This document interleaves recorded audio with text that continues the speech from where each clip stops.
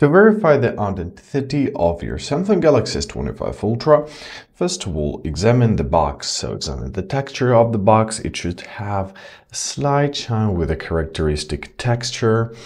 Check for the thin embossed outline and the top of the box. Fake version always like this. And look at the sticker set box. You should find your stickers with your IMEI, QR codes, and everything else. Also, don't forget to examine your camera. So let's turn it over. And here we'll see our camera rings, just like this. So on the original, they do not fully touch the body. However, on fakes, they do. And also check the image quality. On fakes, only one camera is real. Otherwise, others are just for show. The next thing what we should do is to check our SIM tray. So grab your SIM ejecting tool or basically any object which is thin enough to fit into this hole. It can be straightened paper clip or maybe something else. So grab it, insert it fully, and now take it out. There it is. Now let's inspect our SIM tray. The original models should have a rubber seal. Here it is, little gray rubber seal for water resistance, which fakes usually don't. And also expect all the metal parts of your phone, like buttons and everything else for the quality. The quality must be on top because it's an expensive flagman model.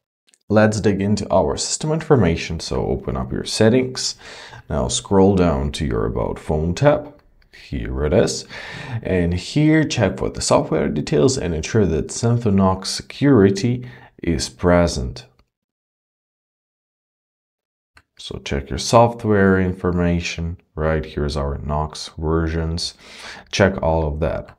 Also, we can run a Geekbench test. So open up your Play Store, tap on your search tab, your search bar, and let's check for our Geekbench application.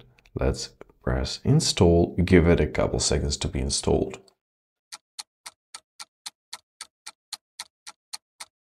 Press open, press accept, and press run CPU benchmark. Now give your phone a couple minutes to do that. Alright, after we're done, check for the CPU performance result. An original device should score at least 3000 for a single score and 9000 for a multi-score.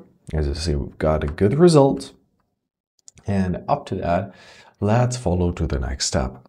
As the next step, and one of the most important steps, let's do an IMEI check. So open up your phone dialer, press on your keypad, and now we have to dial the following code: *#06#.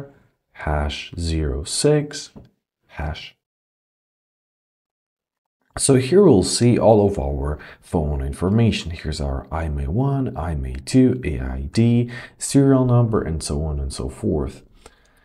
So take a screenshot or copy your IMEI number and let's follow. Now let's open up our Google or basically any website which you are using, right? And let's find IMEI check. Here is our website, IMEI check info. And see here, press consent. You simply have to enter the IMEI number of your phone. Let's do this together.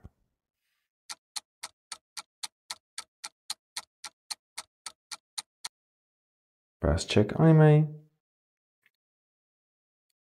And here it is. Here is our phone. And basically that's it. I hope this video is helpful. Thank you so much for watching. Have a great day and please consider subscribing to our channel.